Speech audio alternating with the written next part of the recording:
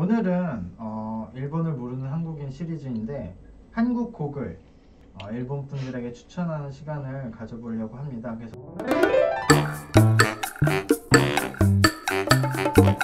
오늘 주제는 가을에 듣기 좋은 한국 노래 8곡 중에서 선택해 보려고 하고요. 먼저 이상형 월드컵 룰을 봐주세요.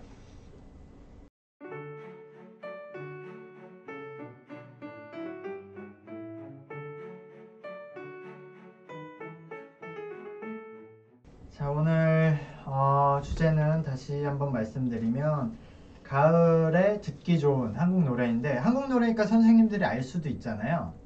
선생님들 가을에 듣기 좋은 노래 하나씩만 말해봐요. 가을 노래, 한국 가을 노래. 한국 가을 노래? 아는 거. 먼데이 키즈 가을 안부. 가을 안부 안 해? 그리고 바람이 분다. 이거 가을 노래요? 나 모르겠어요. 이소라? 네. 뭐 가을이란 얘기는 없지만 뭐 가을에 들으면 가을 노래죠. 어쨌든 먼데이 키즈 노래도 있어요 여기에.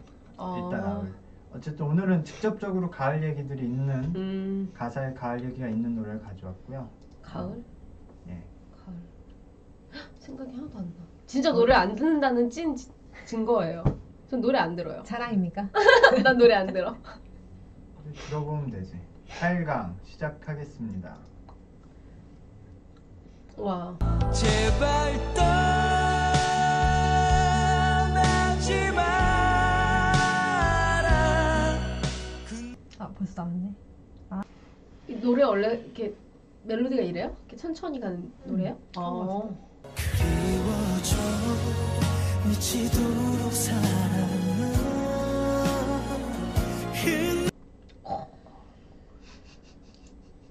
선택할까요? 선택하시죠. 그러면 자, 첫 곡 하나 여기가 후렴 건데. 에? 아니에요. 하나 둘 셋. 2번! 여기. 아하. 난 근데 솔직히 둘 다 처음 들어봐요. 아 그래요? 아니 이거 알아. 세상 유명한 노래를 모아놨는데 처음 듣는 노래가 생겨? 가을이 오면 눈부신 아침 햇살에 비친 그대. 이거 여러 번 혹시 리메이크 됐나요? 서영은 노래가 아니죠. 이문세 그쵸. 왠지. 가을엔 편지를 하겠어요. 누구라도 그대. 보아 언제 쪽 거야? 이 노래도 혹시 리메이크 된? 그쵸. 예, 그 보아 노래가 아니죠. 나 이거 엄청 오래된 노래 나도 기억이 잠깐. 둘 다 본인 노래 아니야. 그렇긴 한데 그냥 뭔가 그 가을의 설렘을 표현한 곡이라서 좋아요. 근데 둘 다 해당될 수도 있어. 아니에요. 근데 그 선호의 느낌이 달라요. 나 뭔지 말하는지 알겠다. 네. 나랑 좀 다른데 저는 가을의 설레임보다는 좀 더 이렇게 차분하고 그런 느낌이 더 들어야 되는데 상대적으로 저 노래는 너무 봄 느낌이 나서 싫던데? 선택해볼게요. 네. 하나 둘 셋. 2번. 다를 줄 알았어. 2번. 가을 편지 원곡이 더. 근데 보아 노래는 멜로디는 거의 안 들리고 그 순수 자신의 목소리를 많이 강조해서 노래를 했네요. 음색이 좋긴 합니다. 음색이 좋긴 하죠. 나는 나한테 선택권이 주어지면 보아를 선택할 수밖에 없어.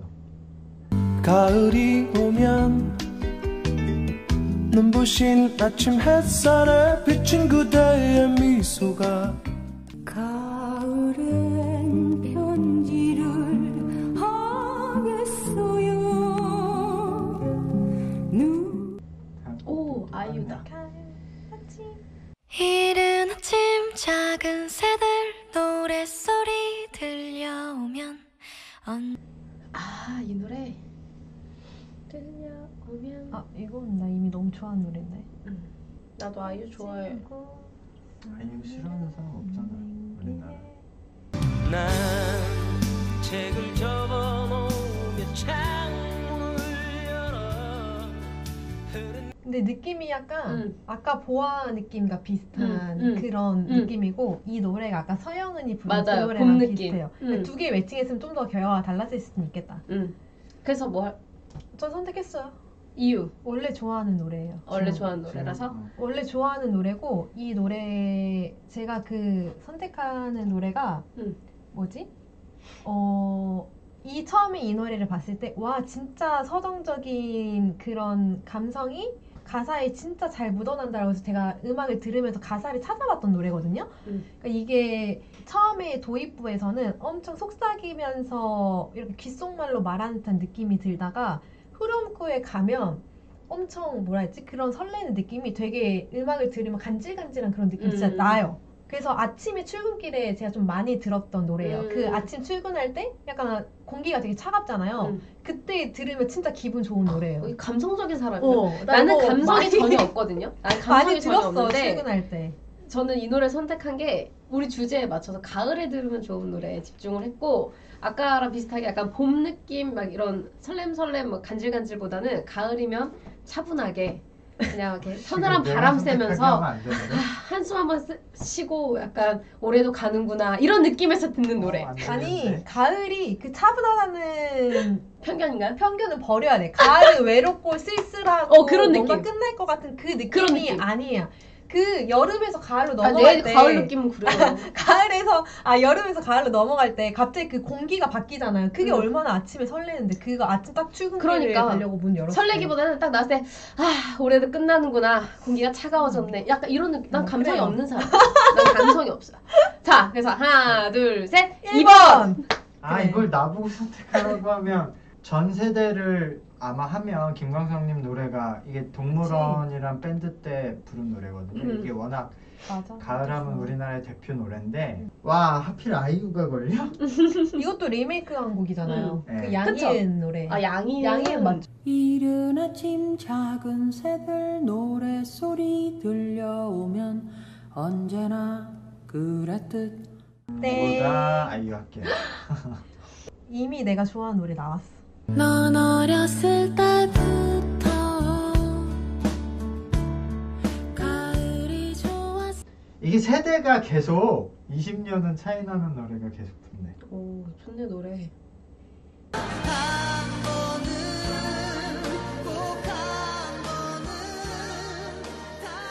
오케이, 선택했어요.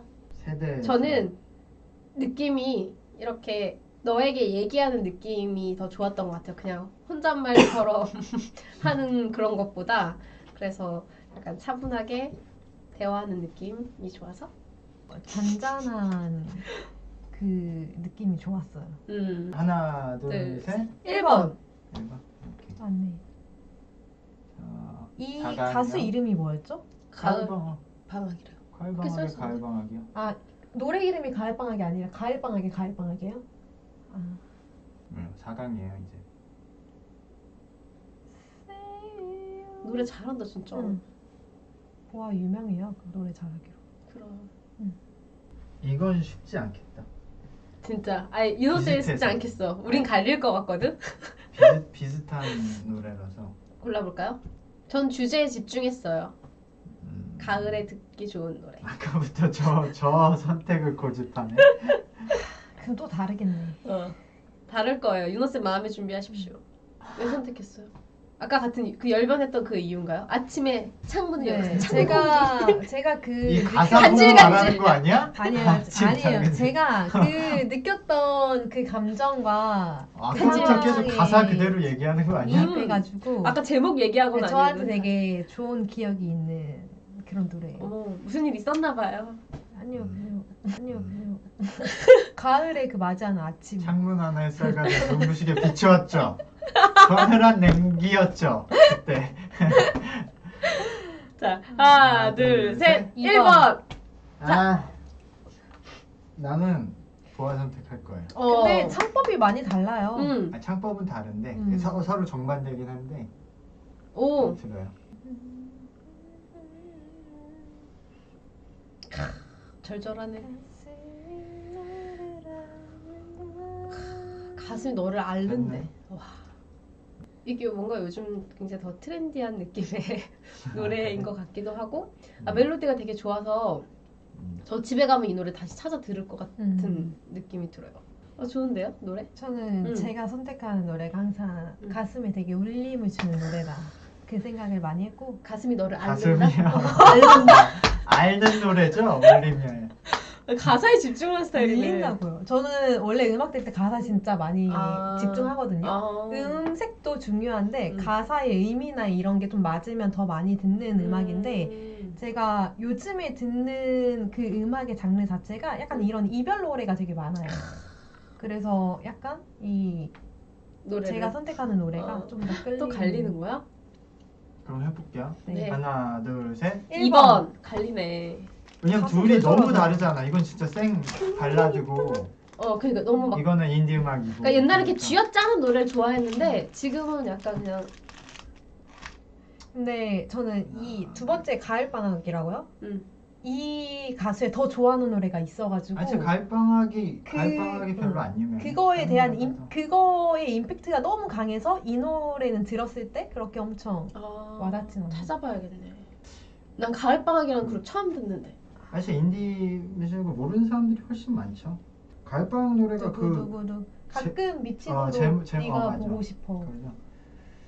그 노래 진짜 좋아. 나는 가을방학. 오. 결승이에요 이제 결승. 선택해볼까요? 이건 이거 선택. 두 개.